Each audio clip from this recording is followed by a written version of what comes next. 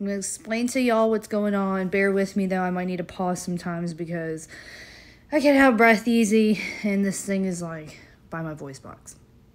So remember when I was having lung issues and I told you guys, make sure you get your lungs checked. Yeah, well, I had a bronchoscopy where they stick a camera down your throat into your lungs back in November. And they saw I have a spot in my right lung, and which I told you guys, I don't know if I told you guys, maybe I did. But I have a spot in my right lung is caused because of vaping, but I don't vape, never vaped in my life. So they're trying to figure out why I'm aspirating into my lungs.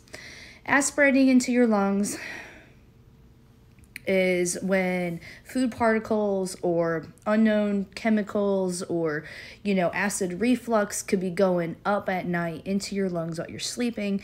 And they see that the spot on my lungs that they tested is caused due to aspiration. So now my lung doctors are trying to figure out why I'm aspirating.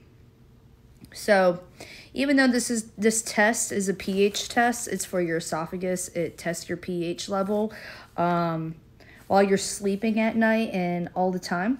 And then I have to click when I'm eating, when I'm not eating, when I'm sitting upright or when I'm laying down, chest pain, burping, all these different symptoms you record, right? While you do this for 24 hours.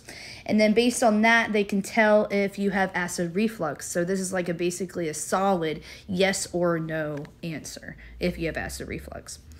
So I did this test back in 2018. Along with the manometry test, which is a bigger catheter. This is a catheter, but it has a bigger catheter, and they test the contractions in your muscles. So I do have esophagus dysmotility.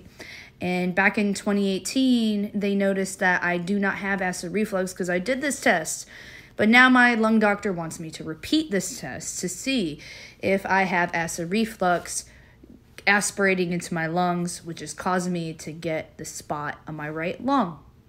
So yeah, pretty crazy. I had to go back and do this a second time in my life. Never thought I would have to do it again. It's pretty annoying, but I'm getting it out in a few hours. Yeah, I'm in the same clothes because they said don't wash with it, don't take a shower. But yeah, hopefully my doctor can figure out why this is happening because everyone's kind of clueless, so